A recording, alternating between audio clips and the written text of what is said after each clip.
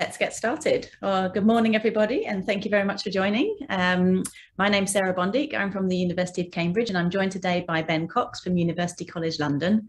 And we're very honoured to be able to give this UCAN webinar to all of you on clinical opportunities and standardisation challenges for photoacoustic imaging.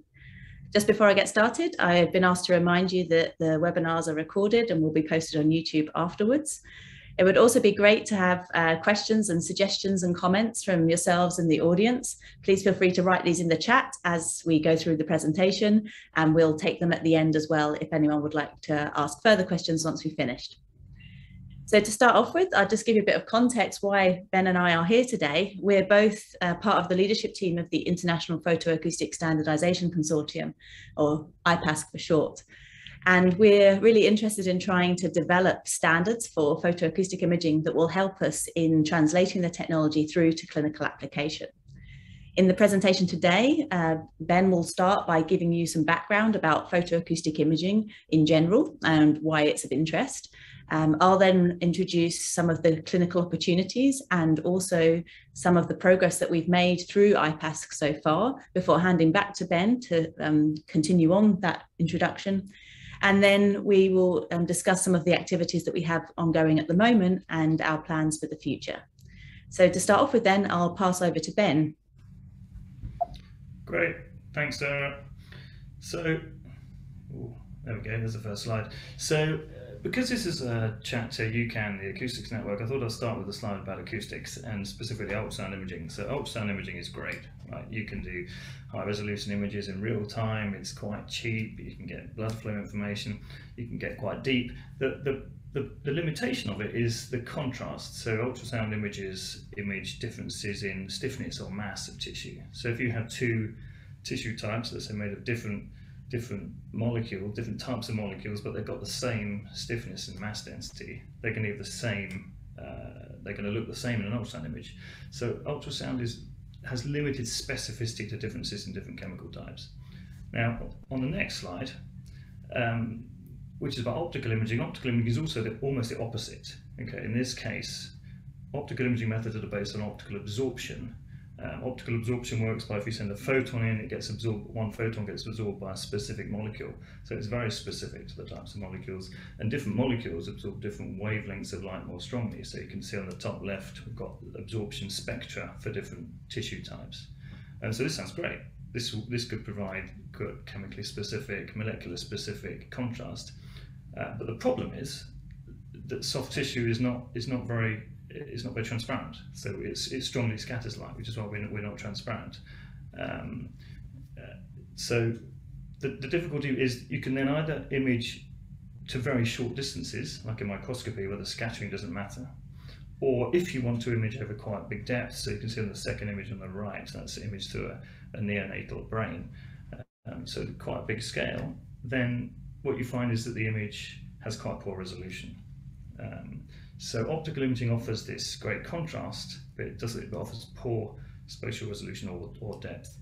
So photoacoustics, on the next slide, tries to combine both of these two. So this is the way photoacoustics works, is you pulse light into tissue and it diffusely scatters into the tissue, and the light photons, they get absorbed at certain molecules, depending on what those molecules are, so often hemoglobin, and the photon energy then gets thermalized into heat, and if that happens sufficiently rapidly, you get a localized increase in pressure without a volumetric change. And if you've got an increase in pressure in something where the tissue is elastic, what's going to result is an acoustic wave, an ultrasound pulse coming out. And then that ultrasound pulse will be measured at the tissue surface, and we can form an image.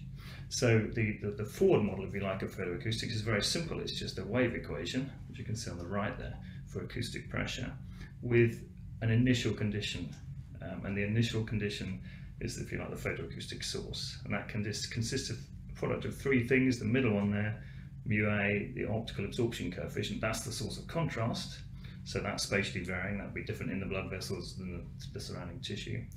Then you've got far on the right the optical fluence, that's the energy, so if that's higher somewhere you'll get a bigger signal.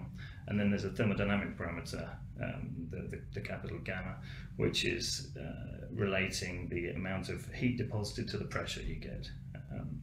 So that's how you generate a photoacoustic signal. based on optical contrast. But how do you get an image? So on the next slide, I've got one example there. So you can see I've listed several different ways you can get images. So you can use backprobe projection type formulas, a bit like inverse radon transform. You can do beamforming or sort of synthetic aperture focusing type methods. You can do K-space Fourier methods and so on and so forth. The one method I just wanted to touch on today, because it's kind of unique to photoacoustics, is called time reversal, which is a model-based method. And so if you hit the space bar, I think that movie will probably play.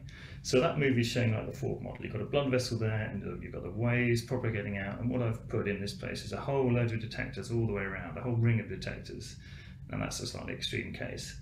And each of those is measuring the acoustic pressure as it passes, measuring a time series of the acoustic pressure.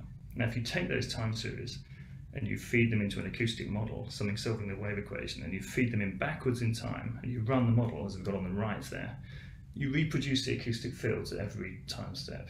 And that's kind of interesting, but it's also important because you can reproduce it for time 0, which is what we've got to just there, where the laser pulse fired, and that is your photoacoustic image.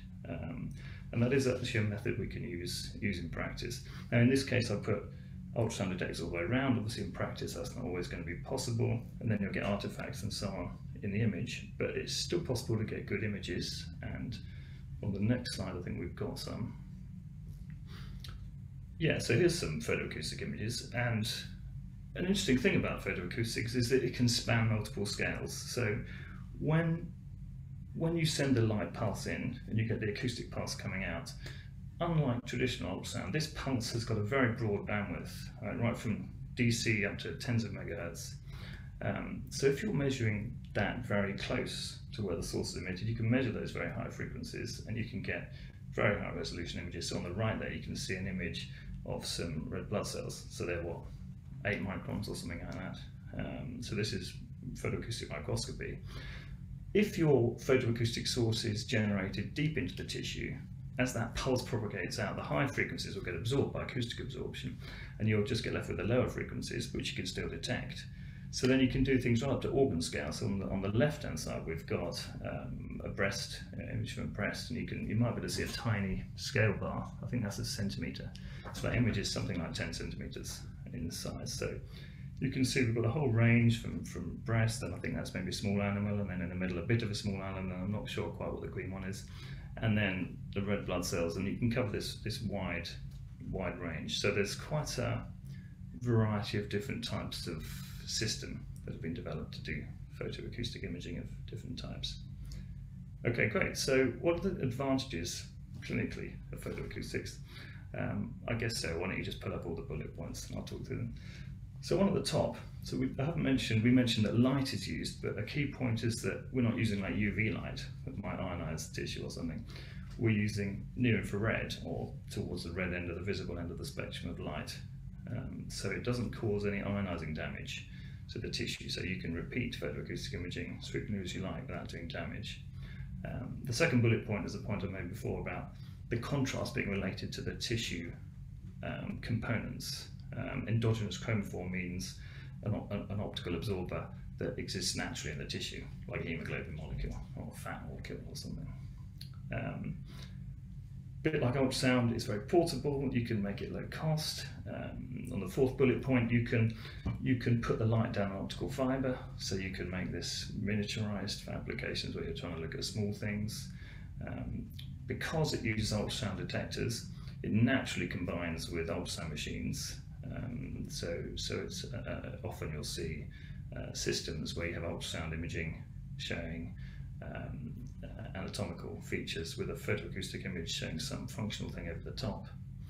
And the last point I made on the last slide, which is because it can cover such a wide range of scales, the potential list of applications can be quite long. And I think Sarah's going to talk about some more of those on the next slide. Great, thanks Ben for the excellent introduction. So I just wanted to highlight some of the potential clinical applications that have been proposed for photoacoustic imaging. For example, in the gastrointestinal tract, the measurement of total hemoglobin has been suggested as a potential way to replace endoscopy in the assessment of severity of inflammation in Crohn's disease patients. So this is a study that was published a couple of years ago now in the New England Journal of Medicine, where they used a handheld clinical photoacoustic system to assess the total amount of blood in the disease region and use that as a biomarker of inflammation. And that was confirmed by endoscopy and the standard of care assessments of severity. And it would be a nice way to be able to non-invasively look at the severity of inflammation in the colon. Another example is in prostate cancer, where an ultrasound and photoacoustic combined device was recently tested in humans, both in prostate in humans and also in ex vivo intact prostates. And in this image here, you can see that the photoacoustic data, again, as in the above image, the ultrasound is in grayscale and the photoacoustic is in the false color overlay. So here marked on the image is the rectum in R, that's where the photoacoustic probe is placed. P is the prostate region. You've then got the bladder and the interior fibromuscular space here. And this highlights a suspicious region which has distinct photoacoustic contrast in the prostate compared to in the surrounding other tissue. And this region was later confirmed by other multimodal imaging, including PET and magnetic resonance imaging, and then by histology to contain cancerous tissue. And this was a study in about 20 patients where they've done this across different prostates and then also looked at the prostates with photoacoustic imaging ex vivo. Photoacoustics has also shown promise in a range of different types of interventional procedure, for example, in needle guidance, in looking at tracking of placement of metal implants and in drug delivery because of the strong absorption that's provided by metals when they're placed within the tissue. So in this particular example, this is one where they've looked at the treatment of a rare condition of twin-to-twin transfusion system. And this is, as I said, a rare condition where twins share one placenta and one vascular network. So the interventional procedure performed in this case needs to identify specific blood vessels in the placenta accurately while the procedure is ongoing to actually separate that sharing. And the ultrasound detection here is performed with a commercial linear array. And the studies were done ex vivo on human twin placentas, showing sort of clear visualization in the photoacoustic image of the different blood in the veins of interest. And in a final example, there's been quite a wide amount of application of photoacoustics now looking at high resolution imaging of skin disease, particularly in this case, looking at the severity of psoriasis, which is a chronic inflammatory skin disease. And here they've used ultra broadband acoustic transducers in order to collect as much as possible of that wide band acoustic signal that Ben was describing and reconstruct there from that a high resolution image up to a few millimeters depth in the tissue. And that allows them to very carefully resolve the different regions of the skin, so the dermis and the epidermis and all of the subsurface skin pathophysiology. In this particular study, they applied the technique in 13 patients, and they were able to define an index based on the epidermal thickness and also the changes in the signal, which would characterize the severity of the disease. And this has since been followed up in other studies. So all of these applications have really shown promise, and these are just some exemplar studies, but there have in all cases been follow-ups to really build on this. And it's also been applied rather extensively in breast cancer. Now, I didn't use those examples today because there is actually a really excellent review article published in the Photoacoustics Journal out of Shirang Manohar's lab, where you can take a look at an overview of a summary of all of the breast cancer trials that have been conducted in the field. And that gives you a really nice introduction to the potential for photoacoustics in breast cancer. This has really shown promise in differentiating sort of benign and malignant breast disease, and might be of particular relevance in women with dense breasts where conventional radiological techniques such as X-ray mammography are rather challenging and provide relatively poor contrast. So with all of these potential clinical applications under sort of early clinical trials, why should we care about photoacoustic standardization? Well, as I've kind of highlighted, I think photoacoustic imaging is really on the pathway towards its kind of first implementations in healthcare. There's multiple completed clinical trials.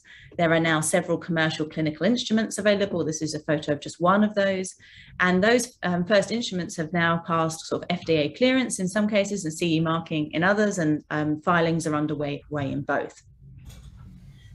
The challenge then becomes how we make sure that with all of this promise in terms of commercial instruments and broad potential application areas, that we actually realize an impact in patients and get the technology to a point where it can be routinely applied in healthcare systems.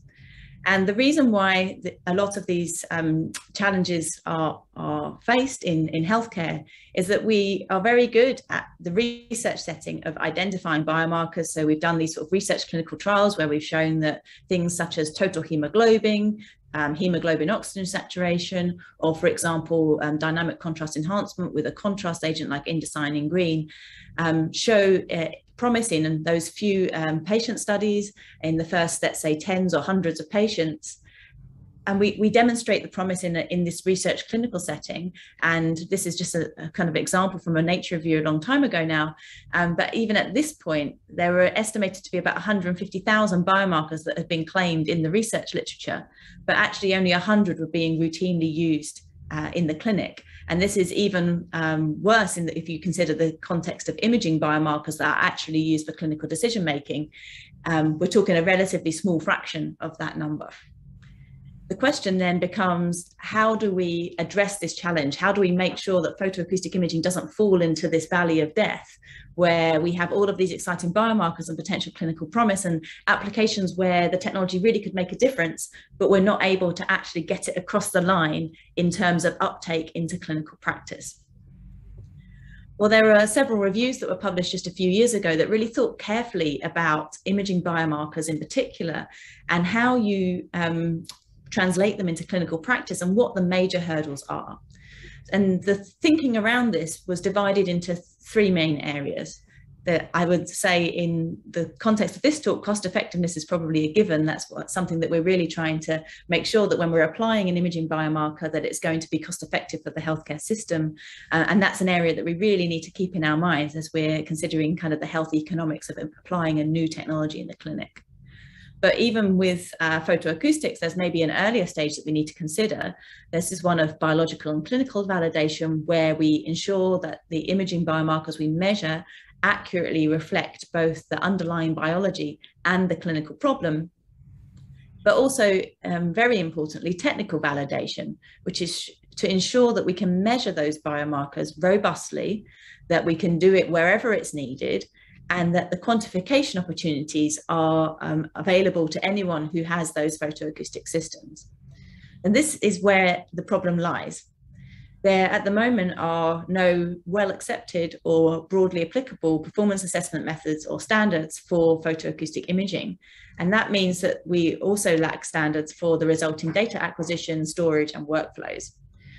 We then need to, as a community, think about how we establish robust means for example, understanding the precision of an imaging system. That might encompass repeatability. If we've got the same subject, the same scanner, the same operator, and we do the imaging in a short interval, how well does the imaging biomarker repeat itself? Also, reproducibility. If we have comparable subjects, but we have, let's say, different commercial scanners and they're being used at different centers, can we expect the same results? And I think that's a really important consideration when we're taking a new technology through to the clinic, particularly one like photoacoustics, where, as Ben alluded to earlier, there's a real diversity in the ways that the systems can be created from a geometric perspective, a diversity in scale over which we can acquire data. And as a result, the types of images that we're looking at are actually going to be rather different. The other aspect that we do need to consider very carefully is accuracy. So if we measure, let's say, hemoglobin or blood oxygenation as a biomarker from our tissue, how well do we actually recapitulate the underlying signal? Now, some of you on this call may be aware of some of the challenges of doing optical imaging at depth in terms of biomarker quantification. And this is even a challenge in relatively simple optical methods such as pulse oximetry. There's a paper just last year in the New England Journal of Medicine again, where they looked at racial bias in pulse oximetry, considering the effect of melanin pigmentation in the skin on the differential absorption of the light wavelengths that are used in pulse oximetry, and showed that as a result of this pigmentation in the skin, there was an inherent racial bias in pulse oximetry, which was contributing to poor management of patients in the COVID outbreak, where pulse oximeters were being used very widely in order to determine whether someone was admitted to ICU. So the overestimation of systemic oxygenation that was being provided by pulse oximeters in patients with a highly pigmented skin was leading to different workflows and patient management than those patients with less pigmented skin. So this is a challenge and a bias that we have to think about also in photoacoustic imaging. And there are other issues that arise in photoacoustic imaging, even in areas where you don't have strong skin pigmentation. There will also be differential propagation of the light across different wavelengths as you go deeper into the tissue. So what we really need at this point are standardized test methods, which include kind of phantoms for quality assurance and quality control, as well as standardized data formats to enable us to make quantitative comparisons of data, processing algorithms, etc., and start to really think about how we can properly evaluate these data in the context of both these technical and biological and clinical validations, but also potential biases that might be included. So that will allow us to take our kind of imaging biomarkers from these first, let's say, in animal and in human studies that have been widely demonstrated already, across this first translational gap to be a reliable measure that we could use, for example, in cancer research or in others. And then finally, across the second translational gap to be routinely used in the management of patients. And we really believe that standards are vital in this pipeline. Coming then to IPASC and why we exist is essentially because of all the challenges that I've described to you, that if we want to be comparable across systems, across centres, and have methods that medical physicists can adopt in their hospitals to do routine quality assurance and control of our systems, we need test objects, we need standards. And if you look across the different communities that are have already shown successful adoption of new technologies, in the past decades, ultrasound being one of them, they've essentially got to this level of standardization by community-led consensus approaches, and that's exactly what IPASC is trying to achieve. What we set out to do was to try to create widely accepted phantoms that could be used both preclinically and clinically with photoacoustic imaging. To apply them for quantitative comparison of photoacoustic data. What I mean by this is actually take phantoms that we've created and deploy them in multi-center studies that allow us to compare the quantitative performance of different instruments, both in the research setting and in the clinical setting. We also want to agree upon standardized test methods for new instruments to help us to compare published results, and also long-term to provide publicly available reference data sets that can be used to test those image reconstruction algorithms that Ben already alluded to, and also the spectral processing algorithms, because these are important for taking data that's been acquired at multiple wavelengths and resolving the presence of different absorbers or molecular imaging in the tissue.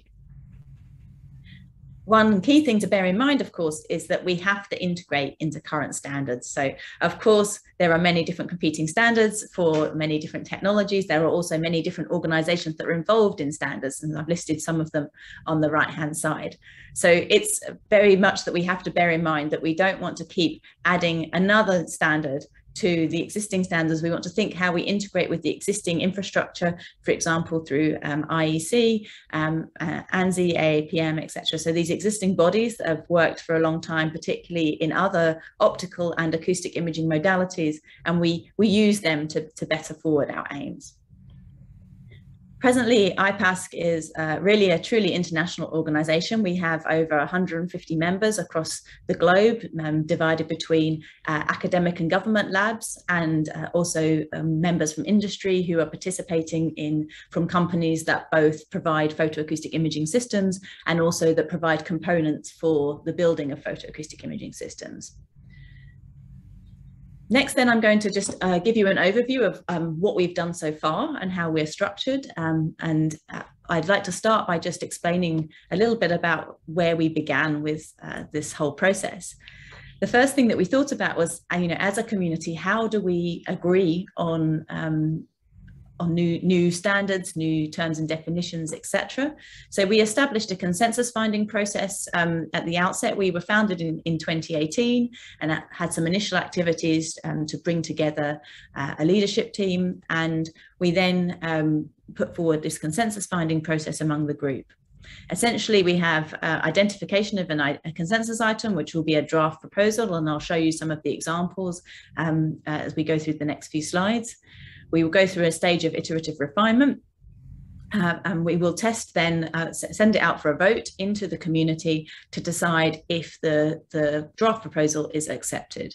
If there's more than 70% agreement and less than 10% rejection, people can also indicate that they have a reservation or that they stand aside from the vote. It's then put forward for online publication for the broader community outside of IPAST to provide consultation and feedback. And after 12 months, it's then we then review the community feedback and incorporate, and it becomes an agreed proposal. Let's look then at the IPAST structure. We decided initially that we would organize into 3 themes. We have the study design theme, which is set up to think about how you implement multi-center studies and resolve logistical challenges, which actually often includes a lot of definition of terminology and making sure that everybody involved in studies is speaking the same language. We then have the phantom development theme, which are working together to define ideal optical and acoustic phantom properties and also to design standard phantoms. And finally, the data acquisition and management theme, which collects specifications of the photoacoustic systems available within the consortium and also define a standard data format. And there are a lot more activities that you'll hear about as the presentation goes on. The leadership team then is myself and Bill Vogt from the FDA on the study design theme, Stefan Morsche from iThera Medical, one of the photoacoustic vendors, and James Joseph from the University of Dundee as the phantom development theme. Yannick Grohl and Lena Hacker as the leaders of the data acquisition and management theme, together with Ben Cox, who's also presenting today. And we also have an industry board which represents the specific interests of industry in terms of standardization, and I'll cover some of those later. So to give you a little bit of an idea of what we've been doing so far in the different themes, as I mentioned, the study design theme creates methodology and standard operating procedures for phantom studies. So the first thing that we did was to actually sit down and work out the consensus workflow, which I've already introduced to you. The next thing we did was to identify some challenges in communication among our group. And that was really an interesting process where we were all using similar terms in describing photoacoustic imaging, reconstruction methods, systems, etc. But we didn't all mean the same things by them. And particular contentious term was light fluence, for example. So what we went through was a process which was an iterative discussion of defining all of the terms and definitions that we might need to use as a consortium developing standards. We made sure we were compliant with existing standards, and the list of those are given here in terms of the definitions of both optical and acoustic quantities. And the idea here was to essentially define what we meant as a consortium when we use those terms, rather than to recommend everyone else follows our lead. In the phantom development theme, we were evaluating materials and creating new stable phantoms for multi-center studies. So far, there was an initial decision on some benchmark phantom properties to enable us to conduct a first pilot multi-center study where we used a gel wax-based material, which allowed us to create some relatively stable phantoms and ship them off around the world and have everyone image them in their systems. And that highlighted lots of logistical challenges, particularly phantoms being deformed by being in the hold of aeroplanes where pressure is not maintained, and various other fun things that came out of that particular study. So we learned a lot of lessons there about what sort of stability factors we needed to think about, rather than kind of the usual things that we would be thinking about in terms of optical and acoustic parameters. We also needed to think about thermomechanical stability with a wider range of temperatures and pressures than we might have otherwise considered. more recently, we've worked on optimizing the recipe for a kind of an agreed phantom, and that's an evolution of the gel wax initial recipe into a copolymer in oil and materials that is created using ingredients that are non-toxic and also based on standard CAS numbers. So these should be widely available in an international scale. They don't have any restrictions for purchase in different countries that we've had as part of our consortium. And in the study that I've referred to at the bottom here, we show that both the acoustic and optical properties of these phantoms once generated are stable for at least a year. And that gives us confidence then that if we produce these phantoms and use them for benchmarking, that we'll be able to compare results from different centres. The recipe is also relatively easy to fabricate and can be easily distributed in different centres. What we're doing then at the moment in the phantom development theme is writing a consensus document about the properties and the setup of these phantoms that we'd like to be recommending. And we're also designing a second multi-centre study in which the different centres will be able to fabricate the material themselves. And we will do centralised optical and acoustic property testing to see how reliable the process of fabrication is when replicated in different centres. I'll now hand over to Ben to give you a summary of what the activities of the data acquisition and management theme. Brilliant, thanks Sarah. So data acquisition and management theme, which is led by Yannick and Lena, and I sort of help out as well. So the first thing they did was to talk to a lot of research groups and manufacturers and get a list of all the different types of systems and the specifications of the systems that people use. And that database, I think it's got about 27 different systems in it. And so that was helpful to see what sorts of setups people have. And part of the reason for doing that is because that can then help us develop a standard way that would cover all these different ways of collecting the data, a standard way of storing the photoacoustic data. So this is photoacoustic time series data, raw data, not images. We'll touch on DICOM images in a couple of slides. But this is about storing photoacoustic time series data, and the key thing is to define the metadata in the file. So you can have a file with all the time series in it in some defined encoding, but actually having a metadata which tells you what that data is, how that data was recorded, what sort of system it was used, that's quite key. So we put out a proposal for standard metadata parameters, which went through the agreement process. And the absolute minimal requirements for the metadata, essentially the sort of axes of the data within there. So we've got time series data measured at different positions, so you need to know the positions of the detectors, you need to know the sampling rate, and you need to know the optical wavelength, right? They're the key things. But there's a whole list of other things you could put in. You could put in information describing the type of detection elements that you've used, or their frequency response, or you could put in information about how you did the optical illumination and what energy you used for that, and so on and so forth. And so that's actually been written up in a paper which came out earlier this year, and it also describes something that Yannick and Lena worked on with some volunteers as well, to put together some software to assist people who want to write their data into this IPASC format. So this is called PACFISH, photoacoustic converter for information sharing, and essentially it's some helper functions, which means people can take either take the proprietary format, or they can just start off from scratch and use these functions to write the data into not only just so that the coding is always the same, but it will also check, for example, for the completeness of the data. So it will check those minimal metadata parameters exist, and it will check for consistency. So for example, if you give a field with the optical wavelength, then it will check it's a positive real number, for example. Or if you say you've got 400 detectors, it will check you've got 400 time series, things like this.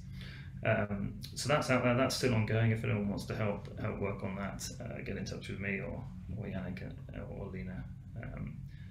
So that's that thing. Now, the current thing that we're focusing on as well is a photoacoustic image reconstruction project. So if you flick on the next slide, so perfect. The idea here, there's lots of different ways, as I mentioned earlier, to do photoacoustic reconstruction, and often photoacoustic scanners, if you like, arrays, don't detect enough data to be able to reconstruct perfectly, right? I showed this time reversal example kind of in 2D with a perfect array of detectors and you get a perfect image. That's very rarely the case in practice, right? Especially, for example, lots of systems use a linear array. You've got quite a small solid angle of the total 4 pi that you're detecting there. So you're never going to get a perfect image. So these different image reconstruction approaches are going to be wrong in different ways, or they're going to respond to noise differently in different ways. They'll have different artifacts. So the idea of this project is to gather lots of reconstruction algorithms, write them all in Python so that they can take in IPASC format data and they can spit out images. And then also to generate lots of synthetic data sets. So take lots of digital phantoms from very basic ones where you've just got a homogeneous medium with some like dots or some tubes, right up to complex breast phantoms, and to synthesize data and to put that data through the reconstruction algorithms. And then the last part is to use lots of different types of metrics. I mean, if you look through the literature, there's, I don't know, tens of different types of evaluation metrics for looking at image quality. So the plan is to use lots of these to look at the images. And we're not trying to find like the best reconstruction algorithm, because we don't think that's a useful concept. It would be more like some approaches to reconstruction are going to be better in some circumstances. And can we see which are? So that's a relatively new project. So if you want to get involved, again, get in touch with Yannick or Lina or me, and you can help out with that. Good. Do you want me to say a little bit about the DICOM at this point, Sarah?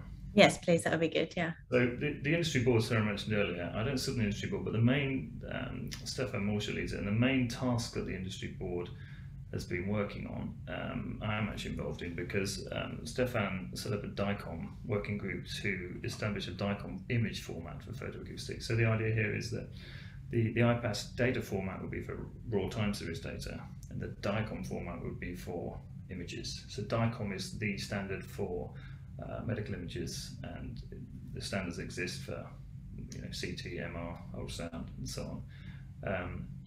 Now the way this works, if you want to set up a new DICOM format, you contact DICOM and they say, fine, they'll set up a working group, so we're working group 34, and you draft your proposal for the image format. So in a similar way to the data format, it'll say what the images are, how they're saved, how they're encoded, metadata explaining what they are, and so on.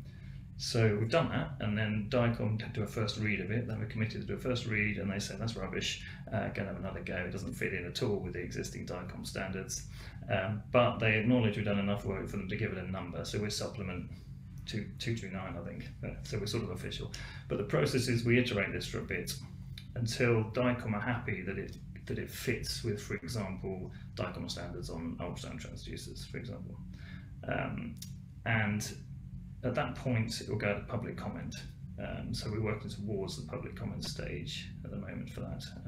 So if anyone's a vendor and they want to get involved, contact Stefan or get in contact me, and you'd be very welcome to join in the discussions. Great, thanks, Ben. So just to sort of summarize where we've got to then in these different themes. So in the study design theme, what we're currently working on is definitions of image quality metrics and how those might be adopted in the community. So we're going through a process of compiling the image quality metrics that everybody is using in their own labs and trying to think about how we might harmonize these into a recommendation that could be then put out among our community. In the phantom development theme, we've got this consensus document that's out for comment in its first phase. So we'll go through some iterative development of that document before it goes into our consensus finding route. And in parallel, we're setting up a multi-center study to test out this phantom material that we are really pleased with in terms of its stability for acoustic and optical properties, which we think is promising then for meeting the demands of photoacoustic imaging phantoms. We then have in the data acquisition and management theme, as Ben highlighted, an ongoing project for image reconstruction. And if you're interested in participating in that, do get in touch. And as Ben's just highlighted in our industry board, we're really focused on getting photoacoustics into the DICOM image format. What else is coming up now? Well, part of the reason for giving this webinar today is that we recently received funding from UKRI, the EPSRC, to set up a UK photoacoustic standardisation network. This started in early 22 and runs for 3 years. And our goal is to particularly unite the UK photoacoustic community. And we've already been providing some leadership for IPASC through Ben, I, and some of our other UK-based colleagues on the leadership team. But particularly, we have a unique opportunity in the UK to engage with clinicians and medical physicists within the National Health Service. So I think this is a really interesting concept to be able to think about how photoacoustics might meet the demands of a nationalised healthcare system, as opposed to some of the more reimbursement models that are used in other countries. We'd also like to think about how we establish links with industry and with other standards bodies, and the UK we think is a good place to do that as well. More broadly, we'd like to develop a roadmap for photoacoustic imaging translation, sort of within and beyond the NHS, and also enable mobility of researchers on a global scale to promote knowledge exchange. And we have funding available for researchers to go on knowledge exchange visits to other labs throughout the world, and also to welcome researchers from other labs to the UK in order to provide training and knowledge exchange in our country. We're also using it to enable some of our multi-centre studies, thinking about enabling others to be able to fabricate the phantom materials that we're promoting through IPASC, and also enabling standard phantom designs to be tested across the globe. And one of our goals on the data side is actually to create a repository of images from those phantoms where we do have very thorough characterization of their optical and acoustic properties. We enter the data into the IPASC data format and make it publicly available, so people are able to develop quantitative photoacoustic algorithms for actually extracting that biomarker data. So this is what we're hoping to achieve within the next 3 years, and we're starting up some activities at the moment. Based on our prior successful in-person IPASC conference, which happened just before COVID started, and we all went into various lockdowns and travel was restricted, and we're hoping to organise our next in-person meeting in the coming year. We're having a road mapping workshop in June, which is led by the UK Photoacoustic Standardisation Network through IPASC, to identify some of the translational barriers that we can envisage for photoacoustic imaging, particularly thinking about the two aspects of diversity that I mentioned earlier, the diversity of scales over which we can use photoacoustic instruments, and the diversity of application areas that we might find use for them in. And there will be different challenges, of course, depending on the scale that you're applying the system and the application area that you're trying to integrate it into, and what the standard of care is already there. So we're going to really try to get into some of these barriers and develop roadmaps that we can follow in the community to overcome the challenges. We're also planning to have the second in-person IPASC conference towards the end of the year, and that will be a forum for knowledge exchange in photoacoustics and standardizations. And we're about to start some virtual discussions which will continue on the image quality metric discussion, and also looking at the multi-centre phantom study. We're also particularly interested to hold training events which will enable knowledge exchange from the IPASC consortium out to individuals who might be interested in fabricating the phantoms, and also others who might be interested in engaging with the data format and using the Packfish tool, for example. So what are our immediate next steps? Is to make sure that we complete the multi-centre phantom study and write up the findings for an open access publication, to make an objective comparison on reconstruction algorithms for different purposes, and develop an open access data platform, and begin to find agreement on phantom design, test methods and image quality metrics by conducting consortium-wide studies, and then sending those proposal documents through our consensus finding route.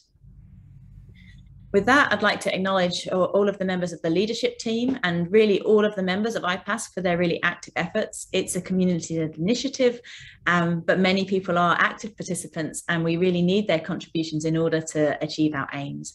And if you're interested to join us, then please visit our website or contact either myself or Ben directly, and we'll be happy to introduce you to IPASC and get you involved. And with that, I'd like to stop and thank Ben also for his contributions, and you all for listening, and we'll be happy to take your questions.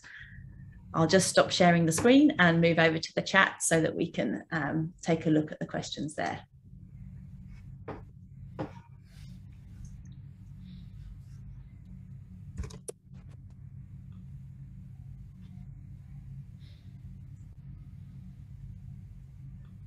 Great. So anyone have any questions that they'd like to ask? I think Brad has asked one that was sort of answered in the context, but maybe I can just highlight that. So that was a question thinking about data repository for in vivo data that groups might be willing to share. And so actually at the moment, the data repository that we're looking to bring together is really focused on the phantom data that we're going to be gathering in the multi-center study. But we do ultimately hope that we'll be able to, for example, share data that's been acquired in, let's say, in vivo studies in mice as a starting point. There's quite a few of us who are working in preclinical imaging, and it's obviously much easier to share that data than it is to share the clinical data, but it would be really fantastic if we were able to overcome those challenges with the platforms as well and help people to develop algorithms for quantification beyond the phantom and the in vivo setting in mice. I suppose on the other extreme, we'd also share the synthesized data where we've got an absolute ground truth from the digital phantoms. Yeah.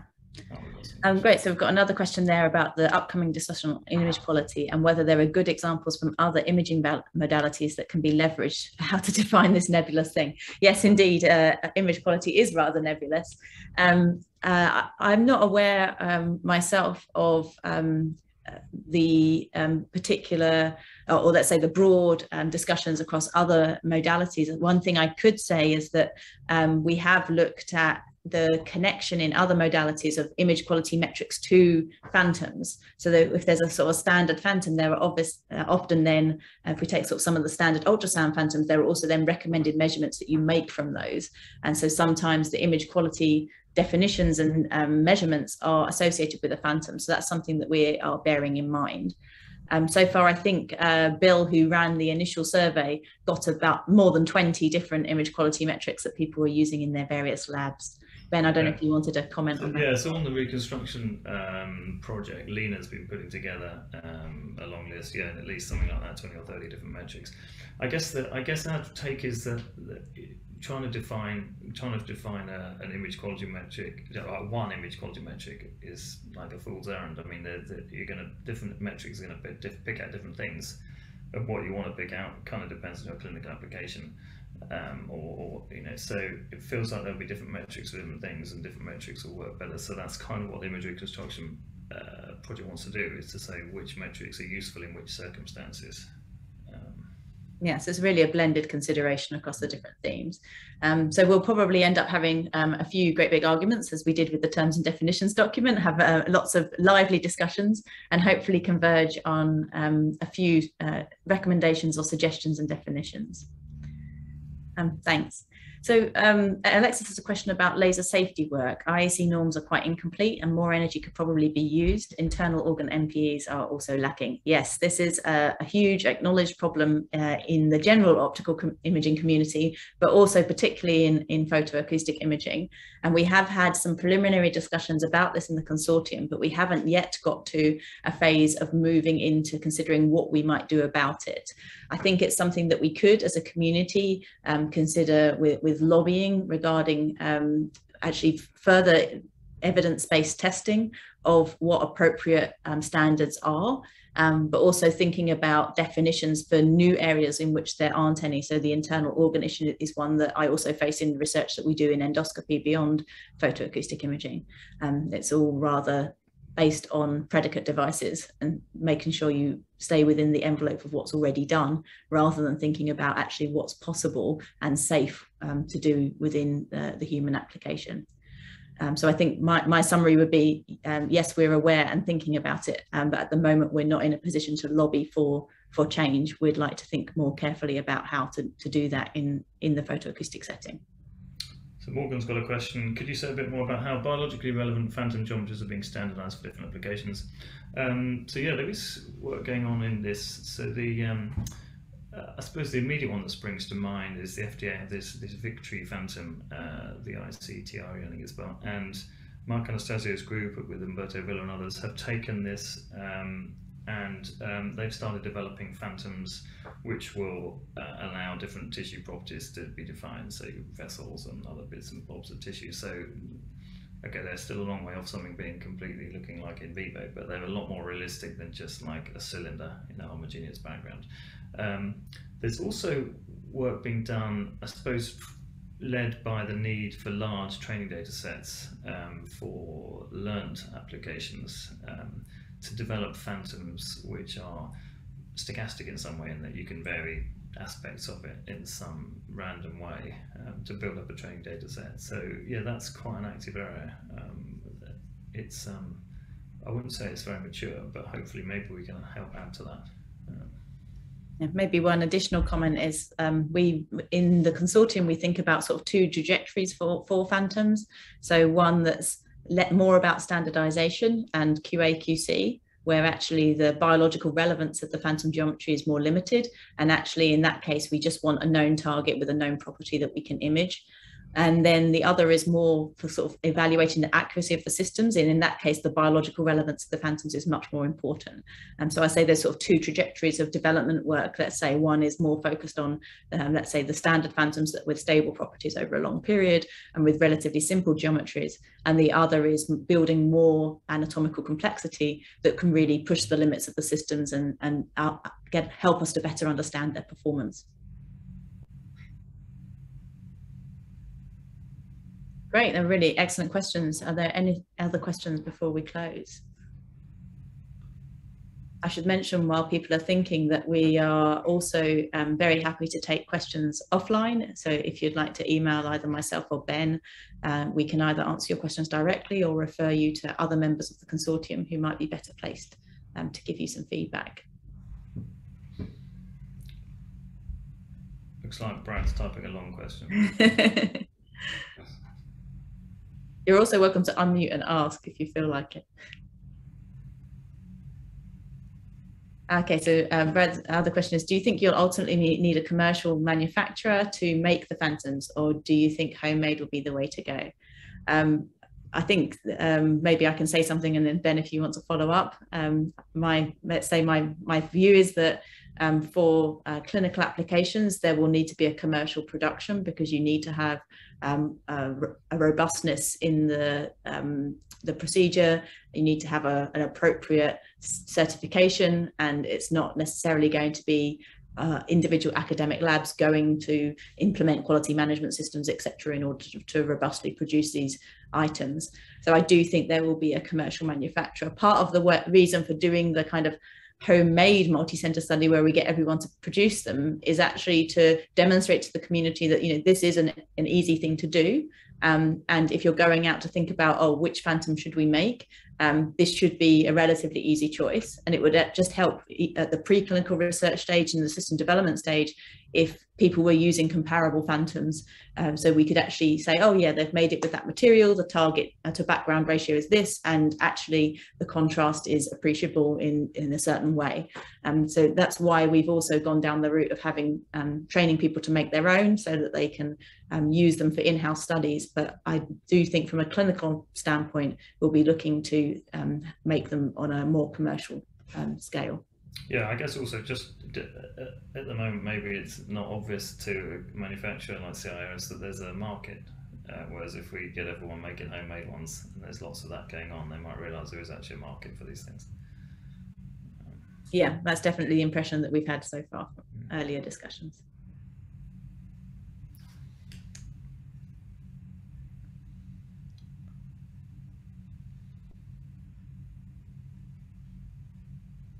Okay, great. Well, if there aren't any more questions, then thank you again, everyone, for joining, and hope you have a great rest of your day.